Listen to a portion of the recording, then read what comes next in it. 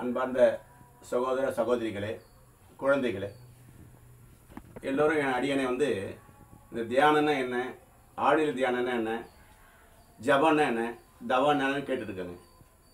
ஏன்னா தொலைதூரத்தில் எல்லோரும் நேரடியாக அடியனை பார்க்க முடியாது, அணுக முடியாது. அதுக்காக இது எளிமையாக செய்கிறதுக்காக வேண்டி நான் இந்த விஷயத்தை யூடியூப்பில் வெளியிடுறேன். அதாவது 5 புலன்களையும் கண், காது, மூக்கு, செவி, இந்த மெய், உடல், இந்த பஞ்சேந்திரங்களையும் அடக்கி மனதையும் ஒருநிலைப்படுத்துவதற்கு பேர் தியானம். இதுக்கு ஒன்றும் தெரியல. சாதாரண இதே மாதிரி ஸ்லோவான ஒரு ஆசனத்தை போட்டுக்குங்க, அமர்ந்துக்குங்க, கண்களை மூடிக்குங்க, வாயை மூடிக்குங்க, காதையும் மூக்கையும் எந்த விதமான இதுவும் அனுபவிக்க முடியாமல் மனதை ஒருநிலைப்படுத்தி அமைதியாக அப்படியே கண்ணை இந்த சின்முத்திரையில் கையை வச்சுட்டு இப்படி அமைதியாக உட்காந்துட்டு ஒரு 10 நிமிஷம் இருந்தீங்கன்னா அதுக்கு பேர் தியானம். இதுக்காக எங்கேயும் அலையணும், உடனே யார்ட்டுமே கற்றுக்கணும், குருக்கிட்ட கற்றுக்கணும் அப்படின்ற அவசியமே இல்லை. எளிமையான தியானம். கண்களையும் வாயையும் மூடிக்கலாம். காது, மூக்கு கொஞ்சம் கட்டுப்படுறது கஷ்டமாக தான் இருக்கும், மனமும் அலைபாய்ந்து தான் இருக்கும். பரவாயில்ல, அதை பற்றி கவலைப்பட வேண்டாம். நீங்கள் பாட்டு இப்படி அமைதியாக சின்முத்திரையோ இல்லை ஆதிமுத்திரைன்னு சொல்லக்கூடிய ஆதிமுத்திரையோ இல்லை அமைதியாக இப்படி வளபெருமான வச்சிருந்த முத்திரையோ இல்லை கைகளை கோர்த்து சர்வா முத்திரையோ இப்படி ஏதோ ஒரு முத்திரையை பயன்படுத்திட்டு அமைதியான இடம் இப்படி உட்காந்துட்டு கண்களை மூடியபடி பூர்வ மத்தியில் மனதை வைத்துக்கொண்டு அமைதியாக இருப்பதற்கு பேர் தியானம். இது ஒரு கஷ்டமான எளிமையான தியானம். இதை 5 நிமிடத்துலேருந்து 10 நிமிடம் வரைக்கும் பண்ணலாம். இதை தினசரி காலையில் 4 மணிலேருந்து 6 மணிக்குள்ளே பண்ணிங்கன்னா ரொம்ப சந்தோஷமான நிலை கிடைக்கும். இதுக்கப்புறம் ஆழ்நிலை தியானம்னு ஒன்று இருக்குது. இதே சாதாரண நிலையில் அமர்ந்துட்டு இந்த சின்முத்திரையில் கை வச்சுட்டு நிமிர்ந்த நிலையில் அமர்ந்துட்டு கண்களையும் வாயிலையும் மூடிக்கொண்டு மனதை பூர்வ மத்தியிலேயே இருக்கும்படி இறைவனை நினைத்து அமைதியாக அமர்ந்துவிடும். இது 20 நிமிஷம் 30 நிமிஷம் ஆரம்பத்தில் கொஞ்சம் சிரமமாக இருக்கும். அமர்ந்து எளிமையாக உட்காரலாம், அவனுக்கு கஷ்டம் ஒன்றும் கிடையாது. இப்படி உட்காந்து மிருந்த நிலையில் உட்காந்து மனதை பூர்வ மத்தியில் வச்சுக்கணும். இங்கே இருக்க மாதிரி வச்சு, இங்கே இறைவனை இருக்கான், இங்கே தான் இறைவனே இருக்கான். அதை பாவனையை நினச்சிட்டு கண்களை மூடிவிடி அமைதியாக பூர்வ மத்தியில் மனதை வைத்துக்கொண்டு அமைதியாக குறைந்தது 20 நிமிடம் இருக்க பழகன்னு வச்சுங்க. இது ஆழ்நிலை தியானம். இது நீங்கள் அதிகப்படியாக போக அதிகப்படியாக கொஞ்சம் கொஞ்சமாக கொண்டு போகலாம். அதிகமாக கொண்டு போக மனம் சாந்தப்படும், கோபம் குறையும், பல வியாதிகளும் உங்களுக்கு தெரியாமல் விலகிட்டு இருக்கும். இந்த ஆழ்நிலை தியானம் ரொம்ப உடம்புக்கு நல்லது. எந்த ஆசனம்னா போட்டோம் உங்களுக்கு தெரிஞ்ச சித்தாசனம், சுலபாசனம், சாதாரண ஆசனம், வஜ்ராசனம், பத்மாசனம், உங்களுக்கு எந்த ஆசனம் பிடிக்குமோ அந்த ஆசனத்தை பயன்படுத்தணும். ஒன்றும் கஷ்டமான விஷயமே கிடையாது. இதுக்கு மேலாக நீங்கள் அமர்ந்த நிலையை உட்காந்துட்டு நீங்கள் எங்கே கீழே உட்காந்தீங்கன்னா ஒரு விரிப்பை போடுங்க.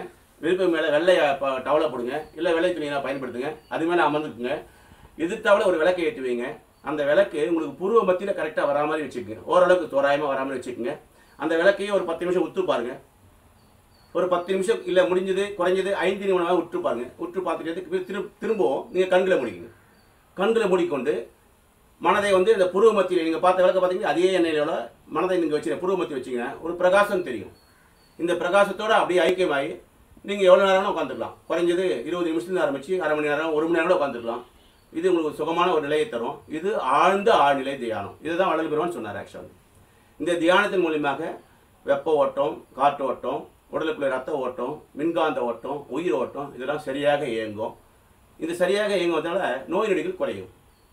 இதுக்கு பேர் ஆழ்ந்த ஆழ்நிலை தியானம். அதுக்கப்புறம் ஒரு ஜபமாலை இருக்குது. 108 ஜபமாலை கடைகளே கிடைக்கும். அதை இங்கே கையில் வாங்கிக்கலாம். வாங்கிட்டு அந்த ஜபமாலை கையில் வச்சுட்டு இந்த மாதிரி ஏதாவது ஒரு ஆசனம் போட்டுக்குங்க. உட்காந்து ஜபமாலை கை வச்சுட்டு 1 2 3 1 2 3 அந்த 108 தடவை வரும்போது ஏதாவது ஒரு வச்சிருக்கோம். ஓம் நம சிவாய, ஓம் சிவாய நம, ஓம் நமோ நாராயணா, ஓம் சரவணபவா, இல்லை உங்களுக்கு பிடிச்ச ஸ்தோத்திரம் மந்திரம் சிவன் சிவன், இல்லைன்னா கிறிஸ்துவ மதத்தை சேர்ந்தவர் இயேசு கூட சொல்லலாம். ஜபமாலை விட்டு நீங்கள் பார்த்துருப்பீங்க. ஆக்சுவலாக இந்த மாதிரி விட்டும்போது மனம் சாந்தப்படும். உள்ளுக்குள்ளவே அந்த பிராண ஓட்டம், ரத்த ஓட்டம், உயிரோட்டம்லாம் ஒரு ஒழுங்கான நிலை ஓடிட்டு இருக்கும். மனம் சாந்தப்படுவதால் அல்லாமல் வியாதிகளும் கட்டுப்படும். இதுக்கு பேர் ஜபம்னு பேர். இந்த இறைவன் நாமத்தையே சில மணி நேரம் 108 விட்டுட்டு பல மணி நேரம் தொடர்ந்து பண்ணும்போது கண்களை மூடிக்கொண்டு இறைவன் நாமத்தையே மனத்துக்குள்ளே தொடர்ந்து செய்யும் போது அதுக்கு பேர் தவம். அவ்வளோதான். வேறு எது பெரிய வித்தியாசம்லாம் விஷயமே இல்லை.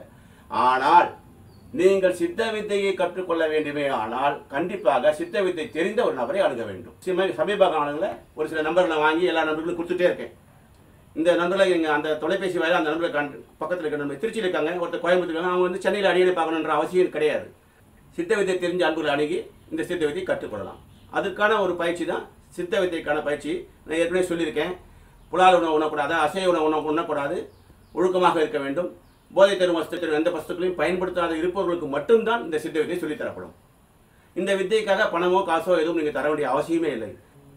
ஆகவே சித்த வித்தை கற்றுக்கொள்வதற்கோ, இந்த சுயோக பயிற்சி கற்றுக்கொள்வதற்கோ, தியானம் கற்றுக்கொள்வதற்கோ, ஆழ்ந்த தியானம் கற்றுக்கொள்வதற்கோ எந்த விதமான பணமோ பொருளோ நீங்கள் செலவு செய்ய வேண்டிய அவசியமே இல்லை.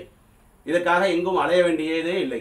நீங்கள் சாதாரண இந்த வீடியோவை பார்த்து ஆழ்நிலை தியானம், தியானம், தவம், ஜபம் போன்றவற்றை எளிமையாக நீங்கள் செய்யலாம். இதில் ஏதேனும் சந்தேகமோ குழப்பமோ ஏற்பட்டால் நீங்கள் என் அடியனை தொலைபேசி வாயிலாகவோ வேறு எந்த வாயிலாகவோ முடிந்தபடி நேரில் அணுகலாம். வாய்ப்பு கிடைக்கும் போது நேரில் நீங்கள் அறிந்து தெரிந்து கொள்ளலாம். இதற்காக நீங்கள் அங்கிருந்து பயணப்பட்டு அடியை நேரில் வந்து பார்க்க வேண்டிய அவசியமே இல்லை.